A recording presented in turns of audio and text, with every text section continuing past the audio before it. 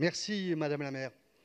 Madame la maire, cher Emmanuel Grégoire, j'ai lu avec attention votre communication budgétaire pour 2020 et permettez-moi de vous dire à quel point j'ai été frappé dès le deuxième paragraphe par la tonalité de votre propos, par ce climat de méfiance, par ce sentiment de persécution qui, au fil de cette présentation, confine à une sorte de paranoïa budgétaire dans laquelle vous vous débattez, désignant autour de vous en permanence autant de responsables que vous avez de contraintes budgétaires endogènes ou exogènes dans ce budget 2020.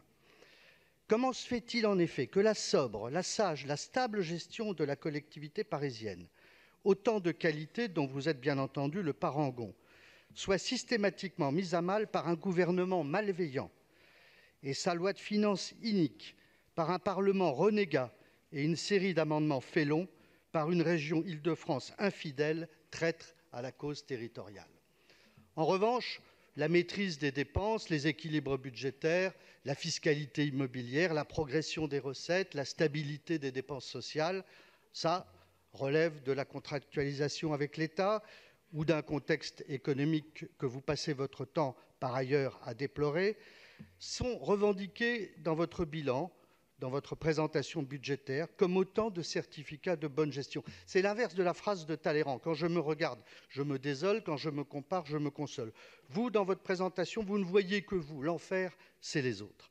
Permettez-moi de vous donner quelques exemples de cette autogratification permanente qui ponctue votre propos.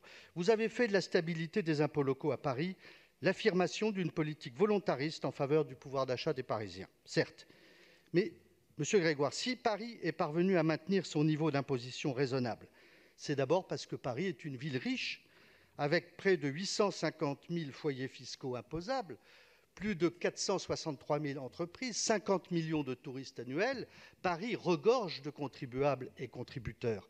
812 millions de taxes d'habitation, 1 milliard de taxes foncières, 324 millions de cotisations foncières des entreprises, 515 millions de CVAE, 101,6 milliard de droits de mutation, 90 millions de taxes de séjour, 334 millions de recettes issues du stationnement, 4 millions de taxes sur les cercles de jeux, 130 millions de loyers capitalisés, 34 millions d'affichages publicitaires. Si Paris peut maintenir en 2020 une stabilité des impôts locaux, ça n'est pas lié à une quelconque bonne gestion, mais à des conditions économiques plutôt bonnes, voire exceptionnelles à Paris.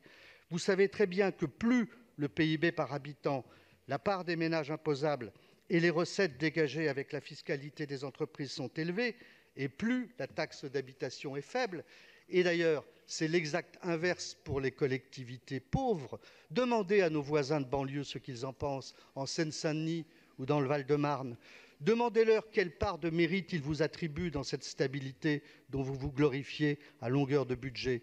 Demandez-leur ce qu'ils pensent de la valeur locative cadastrale des bâtiments parisiens et autres abattements attribués aux contribuables parisiens. Alors, soyez humbles avant de vous targuer de fondamentaux budgétaires maintenus qui sont en réalité le bénéfice objectif de l'environnement économique exceptionnel qui est le nôtre. Et soyez honnêtes aussi pour reconnaître en revanche que vous n'avez cessé d'augmenter les taxes, toutes les taxes durant cette mandature, le stationnement, les cantines, les centres d'animation, les taxes des résidences secondaires, j'en passe et des meilleures. Et dans le même ordre d'idées, la chute brutale des ressources des collectivités dont vous ne cessez de vous plaindre dans cette communication n'a pas été initiée par le gouvernement actuel, mais bien par celui de François Hollande. 1,5 milliard de baisse des dotations de l'État aux collectivités en 2014. Une diminution de 11 milliards d'euros sur la période 2015-2017 par la loi de programmation des finances publiques de décembre 2014. En 2014, M. Grégoire, vous n'étiez pas sans influence sur les décisions du gouvernement. Et c'est le gouvernement actuel qui a mis fin par le biais de la contractualisation, comme le rappelait M. Bargeton tout à l'heure, à cette érosion sans précédent. Et aujourd'hui, si la dotation globale de fonctionnement diminue, vous savez très bien que c'est uniquement en raison de mécanismes de péréquation interne. Alors, arrêtez de chercher des boucs émissaires imaginaires quand Paris n'est ni plus ni moins logé qu'à la même enseigne des autres collectivités, même si elle reste un contribuable numéro 1 de la solidarité. Et puis, il y a des compensations. Les 4 milliards d'euros de pertes cumulés des dotations depuis le début de la mandature dont vous vous plaignez sont largement compensés par les presque 10 milliards d'euros encaissés sur l'immobilier parisien dans la même période entre la fiscalité et les loyers capitalisés. La seule injustice que je veux bien reconnaître avec vous, faite à la collectivité parisienne, demeure pour nous l'insuffisante compensation des aides individuelles de solidarité dues par l'État à la suite des transferts de compétences liés à la décentralisation de 2003. Mais par ailleurs, s'il vous plaît, un peu de décence aussi. Quand vous vous plaignez, encore une fois, des charges de centralité que Paris supporte et que vous jugez disproportionnées, et en citant comme exemple notre contribution de 392 millions d'euros à IDF Mobilité, que vous considérez et que vous jugez trop importante. Paris paye 30% de la contribution des collectivités à IDF Mobilité, tandis que 25% des déplacements ont lieu dans Paris intramuros. Mais dites-moi, si nous incluons les déplacements vers ou depuis Paris, ils représentent 58% des déplacements en Île-de-France en transport en commun. Et ça n'est pas sans conséquence sur le chiffre d'affaires des commerces de la ville. Quel faux procès alors que sur un plan commercial, touristique, culturel, ne pas considérer que Paris profite à plein de la centralité qui la voit attributaire des Jeux Olympiques et Paralympiques en 2024, et sans sa centralité que vous rechignez à assumer, sur laquelle vous mégotez, l'homme de Vitruve et son sens universel de la centralité ne seraient pas déplacés au Louvre. Paris ne serait pas Paris. Enfin, vous revendiquez une trajectoire d'endettement de la ville comme une traduction de votre sérieux budgétaire. Mais avouez que c'est quand même une trajectoire qui n'a rien de rectiligne, ascensionnelle jusqu'en 2014 à 2019, puis en léger repli. Avec une trajectoire pareille, en ligne brisée, la flèche de Guillaume Tell aurait eu raison de sa descendance. Si effectivement le montant de la dette totale, sur le montant de la dette totale, nous sommes en phase d'atterrissage, principalement en raison de la sous-exécution, comme ça a été dit, du plan d'investissement de la mandature. Reconnaissons néanmoins que Paris n'a jamais été aussi endetté, à plus de 6 milliards d'euros, ce qui reste un record jamais atteint et un résultat incontestable, limité grâce à un marché immobilier toujours généreux. Voilà, je vous ferai néanmoins une concession.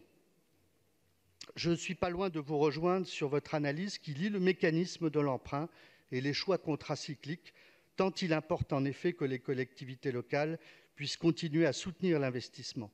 Mais c'est justement sur la pertinence, la rentabilité et le retour de ces investissements que notre analyse diverge.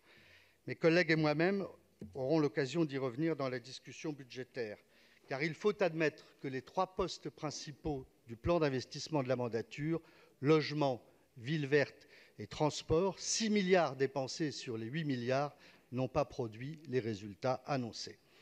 Enfin, je conclurai sur ce que vous appelez vos priorités réaffirmées. Il s'agit de la propreté et la tranquillité sur l'espace public. Alors, elles ont été, durant toute votre mandature, tellement affirmées et réaffirmées que je reconnais qu'on aurait presque tendance à les oublier. Heureusement que votre opiniâtreté sur ce sujet est totale, sinon on aurait pu vous reprocher d'attendre la page 19 de votre communication qui en compte 23 pour taper du poing sur la table. C'est clair. La propreté et la tranquillité à Paris sont réaffirmées pour la 6e fois dans votre politique, sans aucun effet, aucun moyen, aucun résultat concret pour les Parisiens. Double échec, échec double. La propreté, ce sont les Parisiens pourtant qui en parlent le mieux. Ils jugent régulièrement votre bilan insatisfaisant. En 2015, ils le pensaient à 57%, en 2016 à 61%, en 2017 à 68%. En 2018, à 73%, en 2019, à 74%, en 2020, on verra. Ce budget 2020 est inutilement agressif contre l'État, la région Île-de-France, le projet de loi de finances. Il est inutilement grinçeux et pleurnichard sur la solidarité avec les autres collectivités, départements, métropole du Grand Paris. Il est inutilement prétentieux, évoquant les prétendues vertus dont vous vous parez sans fausse honte. Pour conclure, j'espère que c'est le dernier budget que nous ne voterons pas. Je vous remercie.